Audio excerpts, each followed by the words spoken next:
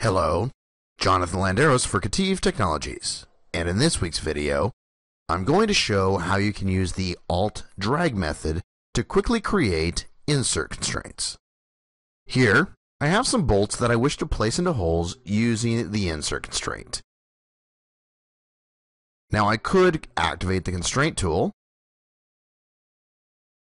and place each one of these bolts one at a time, making sure to hit apply between each bolt.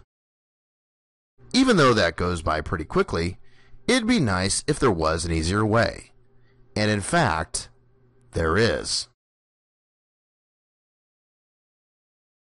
Alternately, I can hold down the Alt constraint and click under the head of the bolt on the circular edge where it's going to insert, and drag it over to its corresponding hole.